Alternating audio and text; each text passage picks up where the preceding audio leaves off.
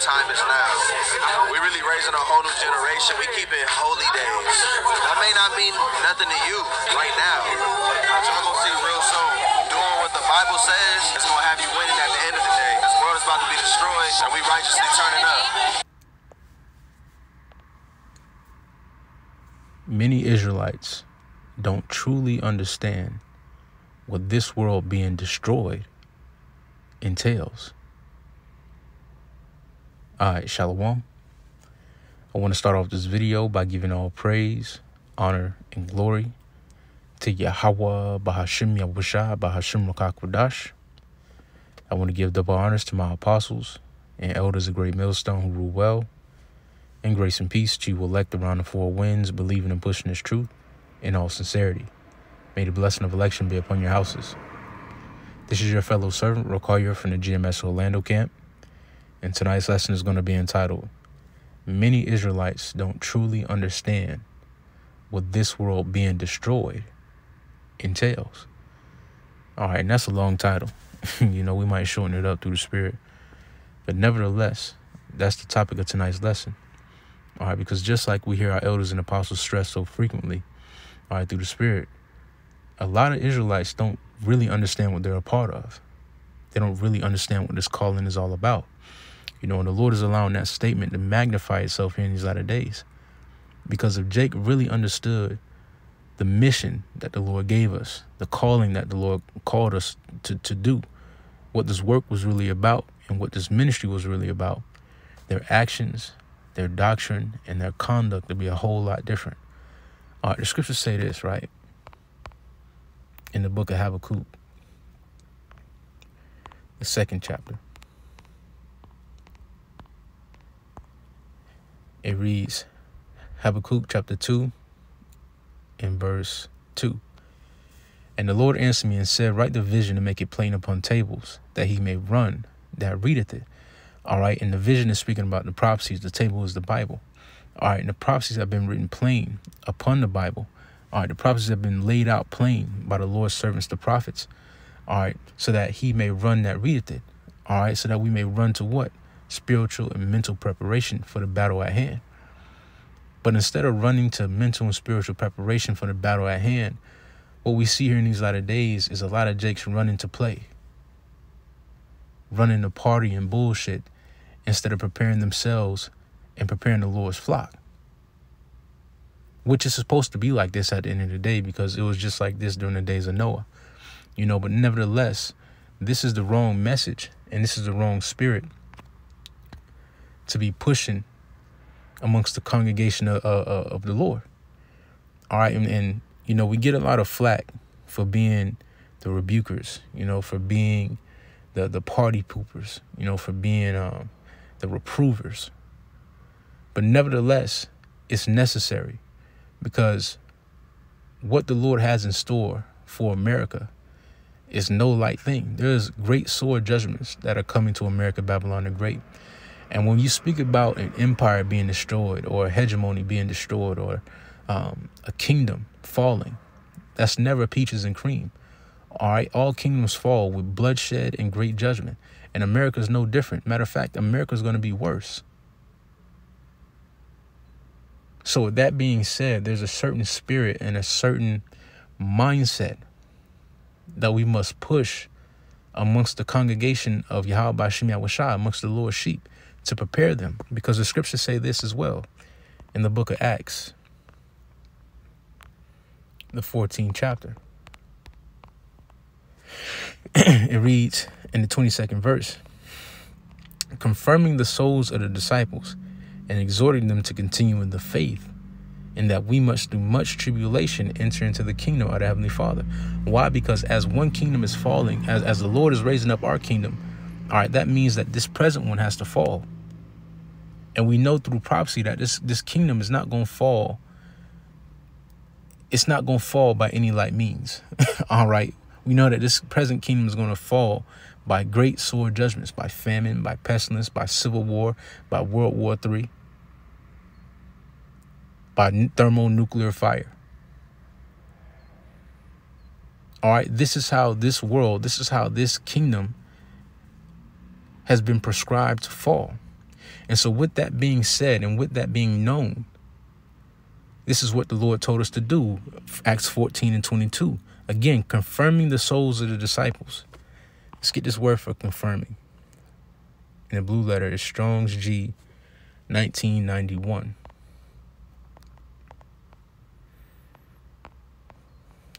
It says, I'm not going to play the audio because the video might cut off. So once again, it's Strong's G 1991. It says to support further, to reestablish, to confirm, to strengthen.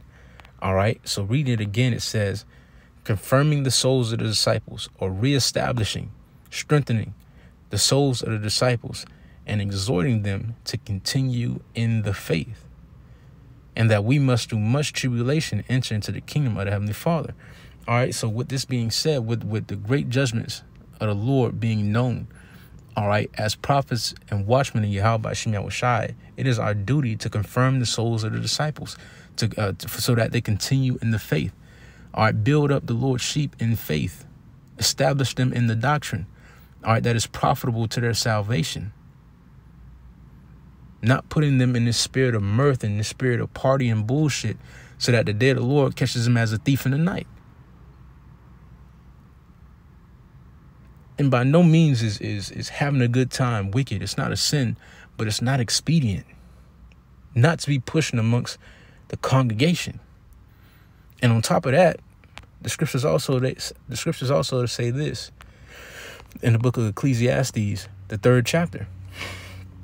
In the 1st verse, it says, to everything there's a season and a time to every purpose under the heaven.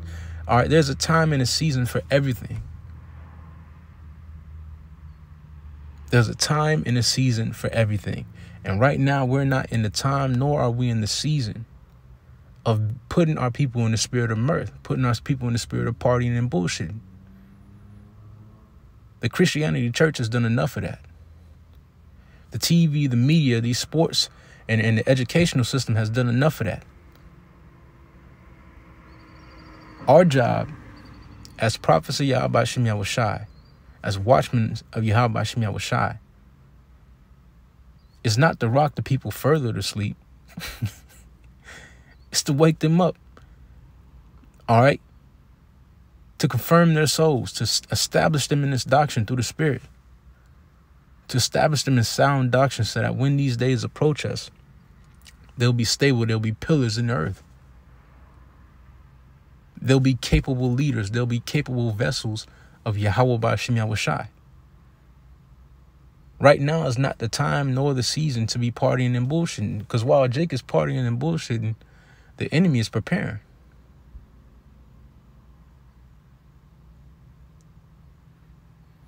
And we know, pursuant to the book of Ephesians, the 6th chapter, that we fight a spiritual and mental war constantly. There's a spiritual and mental war going on right now with each and every one of us. You listen to the video of me right now, and we don't much know about it. That's why it's important to have on the whole armor of the Heavenly Father. To teach and also teach and to train our people in the armor of Yahweh Hashem Yahushai. Because you can't just put on armor and just go to war. You gotta break it in. You gotta break it in. And right now, in this time of liberty and this time of grace that the Lord has given us, the Lord has given us this time to break in our armor, to break in our faith, to establish ourselves in the doctrine.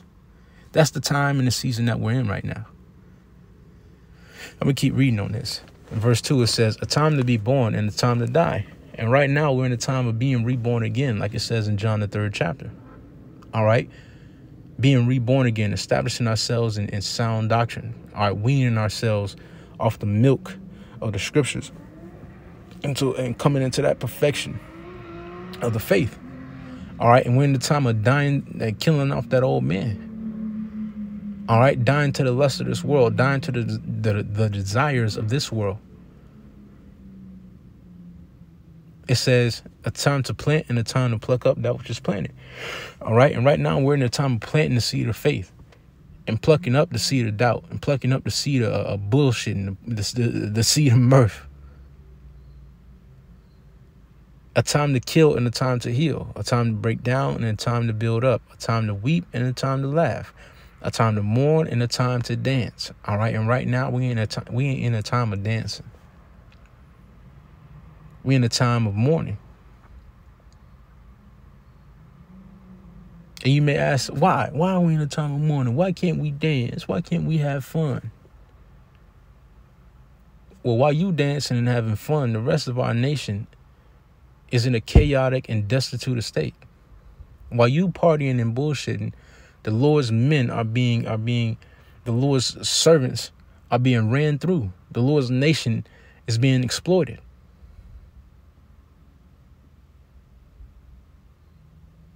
And there's a need to sigh and to cry for all the abominations that are being done in the midst of our people, in the midst of our nation, and in the midst of the whole world.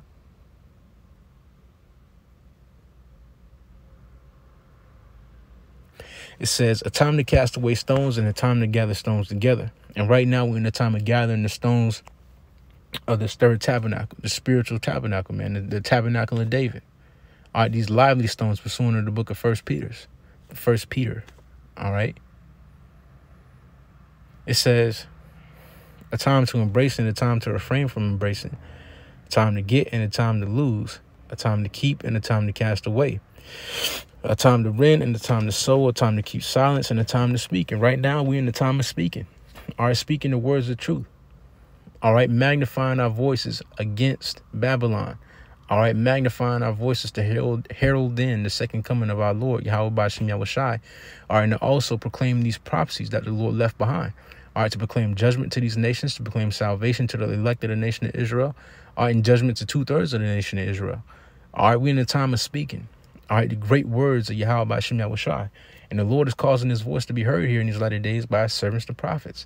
All right, because the prophets are the Lord's mouthpiece, pursuant to Hosea 12 and 10. It says a time to love and a time to hate, a time of war and a time of peace. And right now we are in a time of war. We are in a time of war. And there's but so long that you can run from that fact, that you can run from that reality before it hits you. And right now, what you see a lot of our people doing is trying to run from that reality that war is at hand. Even though they're claiming that this place is going to be destroyed, they don't know what that entails. They don't know what a kingdom falling entails. That's a time of great tribulation.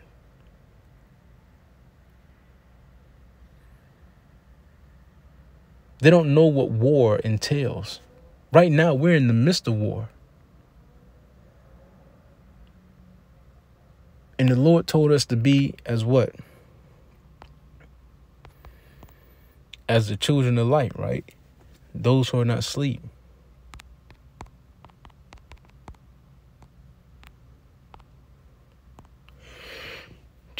This is 1 Thessalonians chapter 5. And I'm going to jump down to the point. And 5, ye are all the children of light and the children of the day. We are not of the night nor of darkness. Therefore, let us not sleep as do others, but let us watch and be sober. All right. And the others of this world, they're sleeping. All right. They partying. They bullshitting. They having fun. They feeling the lust of their flesh. They're appealing to their 5 senses. But for us of the house of the Lord, but for us that serve Yahweh Bashim Yahushai, the Lord commanded us to watch and be sober.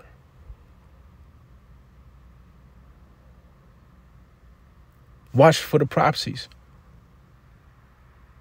Watch the societal changes. Watch the spiritual shifts. Watch and be sober-minded. You know, it's lawful to have a drink.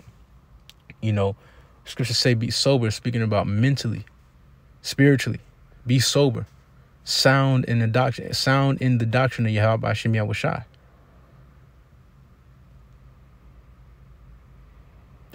For they that sleep in the night, and they that be drunken are drunken in the night. But let us who are of the day be sober, putting on the breastplate of faith and love, and for a helmet, the hope of salvation.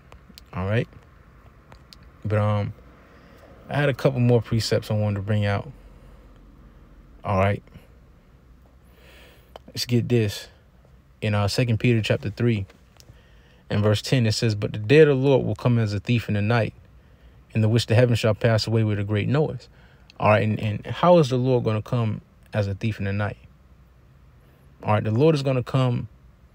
Well, who is the Lord going to come as a thief in the night to is a better question. All right. Who is the Lord going to come as a thief in the night to? To those who are not watching, to those who are not measuring the times diligently, like the scriptures tell us to do in 2 Ezra, the 9th chapter and the 9th verse. I mean, the 9th chapter and the 1st verse. All right. The scriptures tell us to measure the time diligently. Why? Because the prophecies that the Lord left behind are our spiritual measuring stick to tell us when roundabout the Lord is getting ready to make his return. The scriptures say no man knoweth the hour, nor the day, nor the time. All right. But the Lord left us the prophecies to look for, to tell roundabout when he's about to make his second return. And by the prophecies that are kicking off in the earth today, to this date, right now, we can tell that the Lord is right around the corner. He has to be. He has to be. So with that being said, for those who are not watching, the Lord is going to come as that thief in the night because they weren't watching for the signs. They didn't hear that alarm go off. They didn't hear that glass break, that window break. They didn't hear those footsteps. They were in deep REM sleep. They couldn't hear the signs of a robbery. It says, but the day of the Lord will come as a thief in the night, in which the heavens shall pass away with a great noise, and the elements shall melt with a fervent heat. The earth also and the works that are therein shall be burned up. Seeing then that all these things shall be dissolved, what manner of persons are you to be in all holy conversation and godliness? All right. And when you get this word for conversation in the Greek, it's Strong's G391 on the strophe. All right. And it reads behavior, manner of life, conduct, behavior, deportment. All right. So seeing that all these things are getting ready to be dissolved, there's a manner of life that should be being upheld, that should be being promoted here in these latter days. And this is not it. He who has ears, let him hear. Simple. I'm about to get some good tequila and enjoy the peace of the Lord. This ain't it. This is not the manner of life that should be being promoted here in these latter days. Simply. It's simple. You know? Seeing then that all these things should be dissolved, what manner of persons are you to be in all it's like it. In all holy conversation and godliness, all right, all holy manner of life and godliness.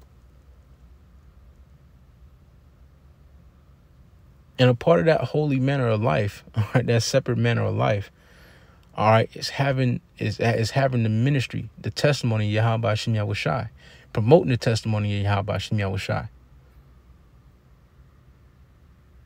Because when you go into these guys, you know, who are pushing the spirit of mirth amongst our people, who are pushing the spirit of bullshit and having fun and all this, they have no ministry. They don't know the mysteries of the scriptures. They can't tell you a parable. They can't tell you a dark saying. Majority of them can't tell you the name of the Lord. They'll spew out some madness like Yah. They can't guide you in how to maneuver through Babylon the Great.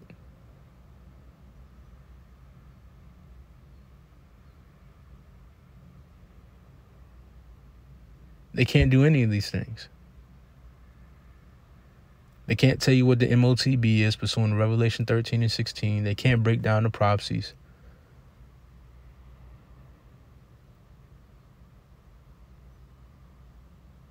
Some of them can't even tell you who the so-called white man is. Really, they'll tell you that he's Japhet. That's what you deal with when you deal with these people who are trying to push the spirit of mirth and bullshit amongst our people. All right, and yes, there's a time for that. There's a time to be in good spirits. There's a time to have fun. But there's a balance to everything. There's a balance to everything. But these guys don't preach that balance. Neither do they show that balance. They just push the spirit of mirth, man. You know? But I'm going to get two more and then I'll close it out. All right. This is Luke chapter 7, verse 32. 31, it says, "And the Lord said, Whereunto shall I liken the men of this generation? And to what are they like? They are like unto children, sitting in the marketplace, and calling one to another, and saying, We have piped unto you, and ye have not danced. We have mourned to you, and ye have not wept. All right, in the men of this generation, the Lord likened them unto children playing in the marketplaces." And when you look at it, that's what Jake love to do. They love to party. They love to play. They love to play. Man, the scriptures say this.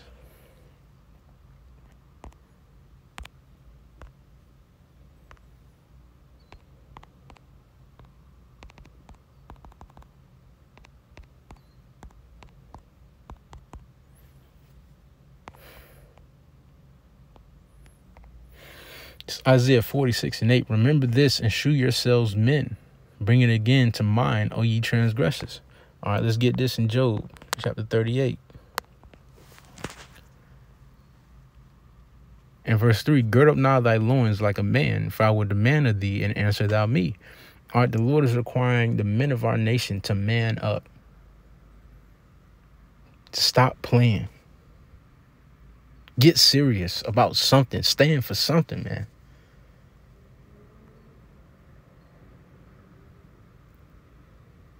Right now is the time to take that stand. And man, and the Lord is making it manifest. All right, who's taking this thing for a joke? Who understands what they're a part of and who doesn't? At this point in the game, this shouldn't be the focal point of your mindset. The focal point of your priorities should not be to go out there and party. The focal point of your priorities should be to understand and to establish yourself in sound doctrine, in this doctrine. To establish yourself in the faith. That should be the focal point of your priorities right now. Because we see Esau Edom getting ready to come down. And guess what? We got something for that. The elect got something for that. Lord willing, we're that number. All right, the Lord got something for that. Because his elect has already been written to overcome that through faith. And right now, we're rehearsing the righteous acts. All right, and we're establishing ourselves in this doctrine. Building up our faith so that we might be of those elect.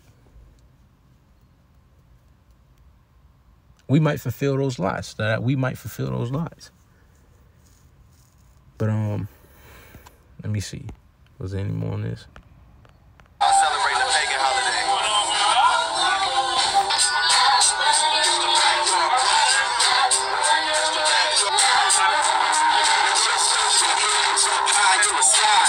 Yeah. At some point, there's got to be a turning of the tables, and I think that time is now. We're really raising a whole new generation. We keep it holy days. That may not mean nothing to you right now, but y'all gonna see real soon. And Jake really don't even understand why they celebrate holy days, man. I mean, that's really what it is when it comes down to it. A lot of these Jakes don't understand, man. They just don't. They just don't understand what they're doing. It's a fad. It's a fad. And when it really boiled down to it, a lot of Israelites really don't want this world to be destroyed, and they really don't want Yahushua to return. They don't. Because if they did, their actions, their doctrine, and their conduct will be a whole lot different. Hey, with that being said, that's all I had to say for tonight. No one is edifying to the elect. Shalom.